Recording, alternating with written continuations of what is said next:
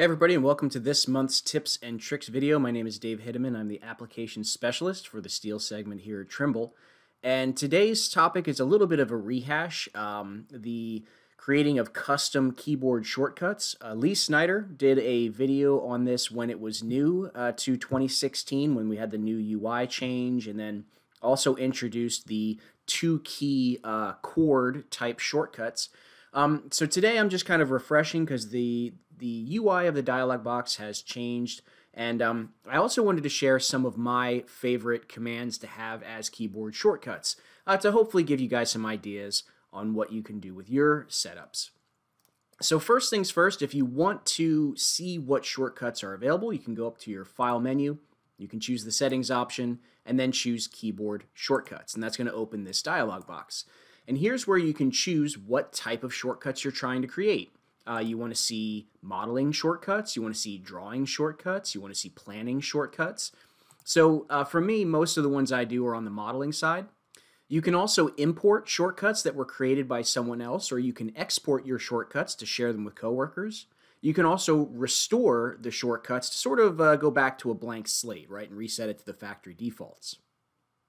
So here we can see a list of all of the commands that we can assign a shortcut to, and they're listed alphabetically, so you can come through here and just sort of search out the different commands that you want, or you can do a search for that command. So for example, when I have a temporary dimension that I've created, I often, after checking the dimension, want to redraw the view, and I want to kind of clear that. Or if I put in a component or edit a component, you can see all the cuts and the fittings, and I want to redraw the component or redraw the view so that I kind of freshen it up. That's something I do a lot. Now, normally what I would do is I would right-click in the background and I would choose Redraw View.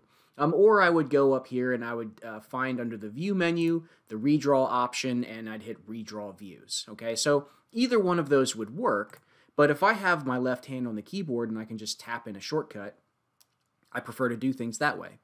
So in here I can search for a command, like I'll search for redraw. Down here at the bottom we can see redraw all views, redraw current views. We can see, as I mentioned, the existing shortcuts that exist now that are in the default setup of Tekla Structures. So then you can go ahead and choose the command you want to edit, and then you click this Enter Shortcut button. Now, once that button turns blue, Tekla is waiting for me to type something, right? So it wants to see what keys I want to use. And for me, I like using Shift-E. It's just something that I kind of got in the habit of doing. Shift-E doesn't really mean anything, but it's an available hotkey that I can use here. So you can see it's giving me the Shift plus E. I can say Assign. And now if I come over here, well, first we can see that Redraw Current View has Shift plus E assigned to it. I can come over here, hit Shift, E, and the view gets redrawn. So super simple, but saves me a second. And a second here and a second there, they start to add up right over the course of a day. Another really big one for me, let me scoot this out of the way for a second, is my views often don't sit like this. My views end up being sort of all over the place, and I've got different sizes, and I'm looking at different things, and after a while it just starts to turn into this mishmash of stuff on my screen, and I want to tile my views again to sort of refresh things.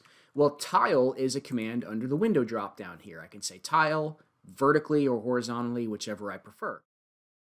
Well, it's possible for me to create a keyboard shortcut for that. So in here I will search for tile, and you can see tile windows horizontally or tile windows vertically. So I'm going to select that command, enter shortcut, and for me, I like using Shift W because I can use that with one hand, hit my pinky on the Shift key, tap the W, and get my tile vertically. So now that that's assigned, I can come over here to Tekla, Shift W, and now my windows are nicely tiled out. That is a command I use probably 1,000 times a day. Just getting my views reorganized, seeing what's open. Sometimes you have extra views open that you kind of forgot about, and that Shift W really helps bring things up and organize them on your screen again. So I mentioned earlier how Lee had done a video previously in 2016 introducing chords. Now hopefully most of the people watching this know what a chord is in Tekla. I'm not talking about playing a chord on a guitar or something like that. In Tekla you can do two keystrokes, so it doesn't have to be Shift W is still technically one keystroke, right? I'm holding Shift, but I'm pressing the letter W. A two-key keystroke is sort of like a command line, right? It reminds me of my old CAD days where I could type in a command with my left hand. So for me, a big one is changing work planes. So I'm always changing work planes for things. So down here, like for example, in this building, I may want to change my work plane so that it aligns with this skewed section of the building. And normally I would have to go up to the work plane and then go down to using 2 points or maybe using 3 points. So here in the keyboard shortcuts, if I search for the word work and find my work plane using 2 points, set work plane using 3 points, I'm going to do the 2 points and hit enter shortcut. So this is going to be a two-key keystroke. So I'm going to type the letter W, and then I'm going to type the letter 2. So notice it doesn't say W plus 2. That would be holding down the W. I'm literally typing W2 as 2 separate keystrokes, and I can assign that as a command. So now when I go to activate it, I can type W, and notice in the bottom left it says W was pressed waiting for secondary key. That means that I can use the W as a precursor to many different commands. It's not like locked up now by just this one command. So I can type 2. Oh, look, looks like it took a little bit too long there. Let's go W2. It kind of timed out on me. And now I can pick 2 points and get my work plane using 2 points. So I like to do that for 2 points. I like to do that for 3 points. So I'll assign that as well.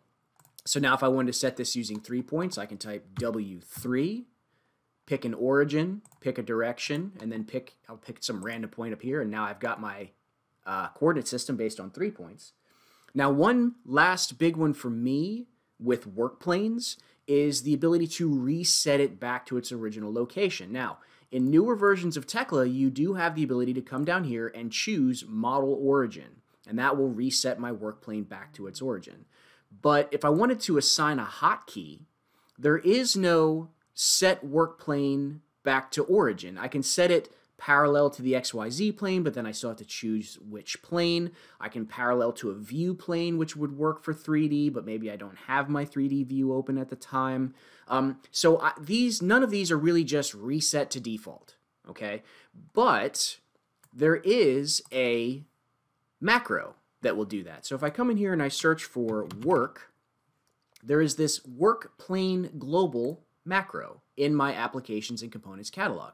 Well, you don't just have basic modeling commands available to you, you have component catalog stuff available to you. So as an example, kind of getting away from work plane for a moment, I can say, well, what if I wanted to activate clip angle 141 from a hotkey? Well, I can do that. That's an available command. So components and macros are also available for me to assign, which is really, really slick in my opinion. So if I use a particular connection a lot, assign a keyboard shortcut to it. I'm having trouble with that word today. So let's say that I wanted to do the work plane. So we'll do work again. And if I scroll down through here, you can see macro.workPlaneGlobal. There, I'll highlight it there for a second. So macro work plane global, and that will actually activate the macro, which resets the work plane to its global position. So I'm going to go down here, enter shortcut, and I'm going to do WG. To me, that means global. Okay, so I'll say assign, and then I'll close it now, but you can see that now that has been assigned to that command. So we'll say close, and now if I go WG, the work plane is now reset back to its global position, which happens to be out here in the 0, 0. So for me, again, this type of stuff really helps me speed up my detailing, my modeling. When I want to, like I said before, if I need to edit some sort of component, let me delete and undo. So now I've got my cut, my fitting cut there, and I may want to quickly redraw my view, so that's hidden. So now I've got all those commands available in my left hand. I don't have to right-click. I don't have to hunt them down in the ribbon. I don't have to search them out. I really love creating hotkeys. So hopefully, I've inspired a few of you to maybe create some of your own. Feel free to go ahead and list some of your favorite commands in the comments below that you like to put a hotkey to. There's other people in here that might be able to share some of your ideas for speeding up their workflows. If you have any ideas or questions about future tips and tricks, go ahead and add those as well. Thank you for joining me, and I guess we'll see you guys next time.